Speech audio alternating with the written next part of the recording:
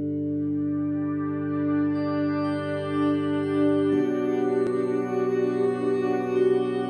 seemed nothing short of miraculous. mRNA vaccines approved for human use for the first time brought the end of the COVID-19 pandemic into sight less than a year after it had been declared. Shattering records for development, the Moderna and Pfizer-BioNTech vaccines were conceived, created, tested, and approved for emergency use in months, not years.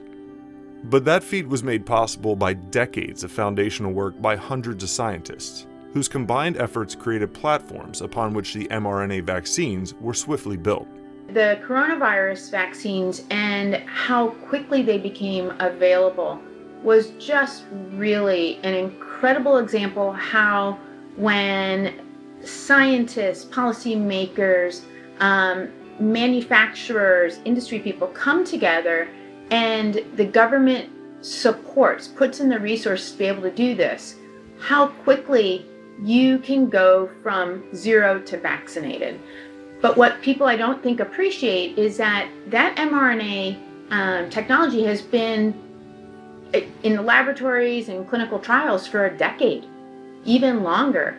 And work on coronavirus to understand what would be the protein that you would target, that's been happening since SARS first emerged in 2003. Well, I think it's a really interesting story when you go back on the mRNA development over decades, because a couple of the pioneers, Catalin Carrico and Drew Weissman, they had really struggled. They couldn't get grants. They had a lot of naysayers about their efforts. But really it was that basic science investment, which wasn't really mission driven, that was the foundation for this rapid success. All these things that people have been working on for 30 years have now exploded into the success around this vaccine and the ability to do it quickly. And all of these things wouldn't have been happening if it weren't for all the work that everybody has been doing for the past 20 to 30 years. I mean, think about it. It's the first truly new vaccination technology in decades. If you had told me, as you said a year ago, that we're going to use mRNA as a vaccine platform, I would have said that's not going to work because the mRNA is just going to get degraded. But the companies came up with a trick of encapsulating it in these nanoparticles, and those nanoparticles are designed in a way that cells take them up. So that's the trick. Pandemic urgency gave mRNA vaccines the chance to prove themselves. Having passed this critical test, this adaptable platform could be exploited to protect against other disease threats.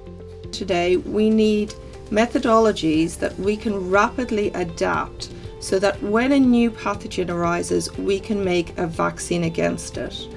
And those types of methodologies are what we refer to as platform technologies. Well, it's a curse and an opportunity at the same time to move forward technologies that probably we were seeing with a little bit of hesitation, which is the messenger RNA vaccine technology.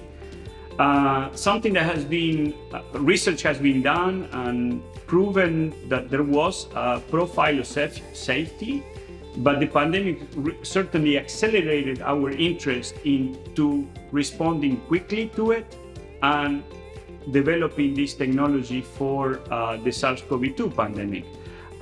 We can apply the same technology for viruses that are in chickens or for viruses that are in humans. Okay? I think it's opening a lot of exciting possibilities for other vaccines. To be able to use the mRNA technology, all you need to know is a sequence, and you can then create this mRNA-based vaccine to almost anything and do it rapidly.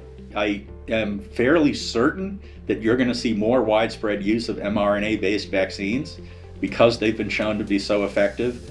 I suspect that you may also see some further engineering of these vaccines so that they remain immunogenic. I do think now that we have new vaccine platform technologies, we will change the way we think about emerging infectious diseases. And I don't think that we're going to be left in such a position with future emerging infectious disease emergencies. What we've now shown with this pandemic is that we can be very fast at developing vaccines for novel pathogens, at least this novel pathogen, which may have been a relatively easy virus against which to develop a vaccine, but nevertheless, we did it in about 300 days between the sequence availability and data supporting use of the product. So the question is, what tools do we now have at our disposal that can allow us to shorten the timeline even further? And here, the mRNA platforms provide a tremendous opportunity for us to identify viruses of interest ahead of time, develop candidate vaccines against those viruses, ideally broadly effective vaccines so that multiple viruses within a given family would be addressed by that vaccine, and do that across multiple families so that you have a toolkit of vaccines that are ready to be tested in an efficacy trial once a pandemic emerges, if you were so lucky as to have a candidate vaccine against the virus that emerges.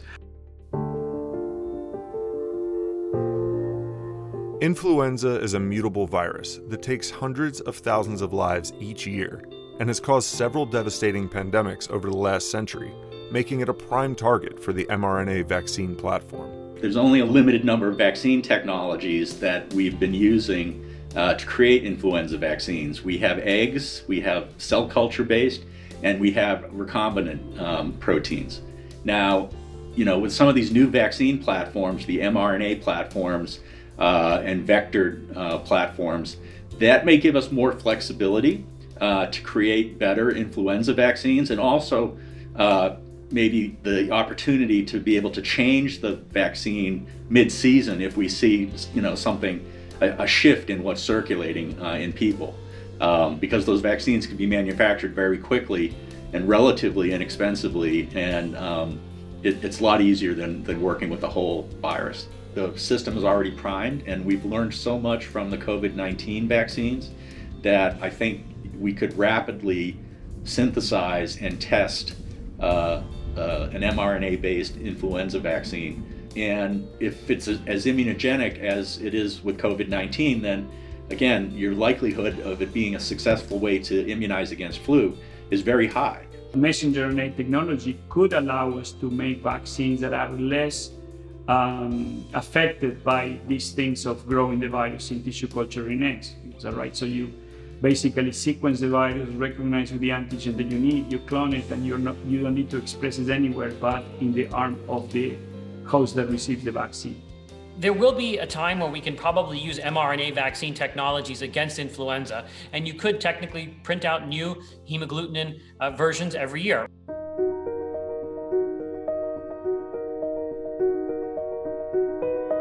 We want a vaccine that we don't have to update. We want to find a part of the flu vaccine that doesn't change, so you don't have to update it. We want to be able to be kind of one and done, the way we are with measles or mumps or rubella, other viruses for which we have vaccines. When I dream about these vaccines late at night, I'd want a vaccine that ideally you'd only give us one shot, but I don't think that's realistic.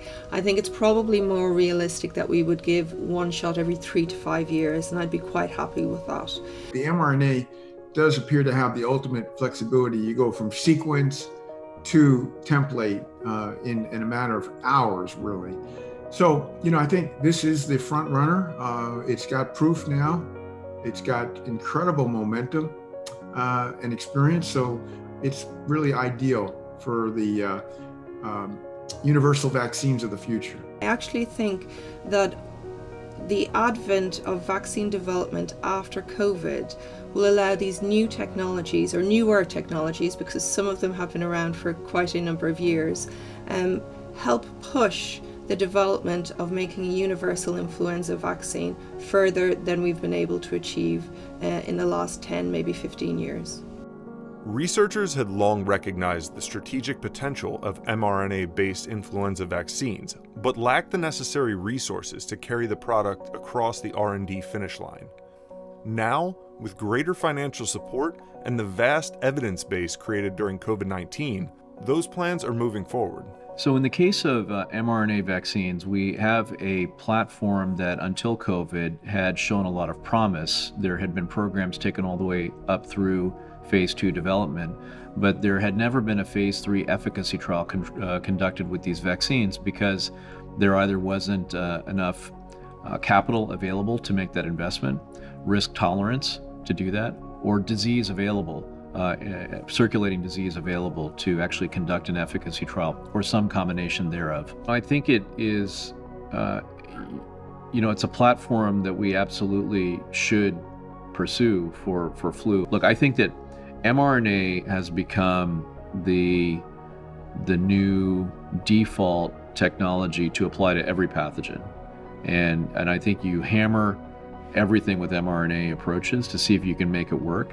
And only when you show that you can't, despite a lot of, optimization of all these parameters, then do you look for other approaches. But I think it's table stakes is mRNA for everything, including flu. Simpler and far quicker to make than their traditional counterparts, mRNA vaccines could potentially be produced in many countries where vaccines are not currently manufactured. I think that we're at a unique moment in time with the demonstration of the mRNAs to give countries a way to leapfrog existing vaccine manufacturing, as well as a gateway to more traditional manufacturing. I think we need to make sure that we make the manufacturing process as easy as we can, so that it can be transferred to low to middle income countries. And I think that is probably something that we should do with all vaccine technologies, that all low to middle income countries, and in fact all countries, should have the ability to make vaccines for themselves and to supply worldwide. mRNA vaccines could be key to quashing future viral outbreaks before they have the chance to become pandemics.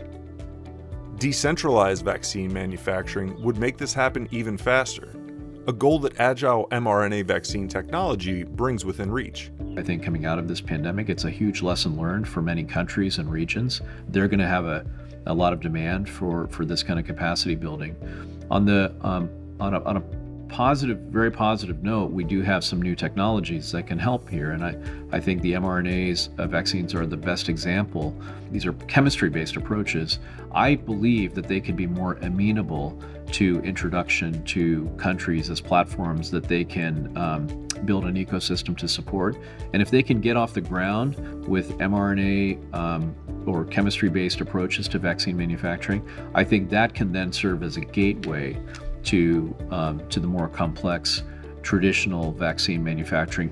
mRNA exemplifies the emerging technology that can not only lead us out of this pandemic, but could stop the next one, if we invest now in applying, refining, and distributing it worldwide. I think of R&D as a machine where you put in about $1, so you put in $1 and it spits back at least $5. It's the greatest investment machine in the universe. You put in $1, it's going to give you at least $5 back on average. It's incredible. The reason innovation produces such a high return is because of its spillovers. It's because the benefits it creates bring benefit to so many different people in so many different pockets, if you will. Okay, so for example, let's take something very concrete in our minds, a COVID vaccine. But the value of the lives saved the value of that is in excess of what people are paying for that vaccine. The value of starting up the economy again is so greatly in excess of the cost of that vaccine. We're talking trillions of dollars. I think we have in our hands today the power to protect all future generations from pandemics. I mean, that's incredible. I mean, this is the biggest accomplishment of the century, and it happened, right below our noses. I mean, we were sitting around dealing with this pandemic, and boom, what unfolded in front of us was this roadmap to prevent the next pandemic, and nobody can ever take that away from us.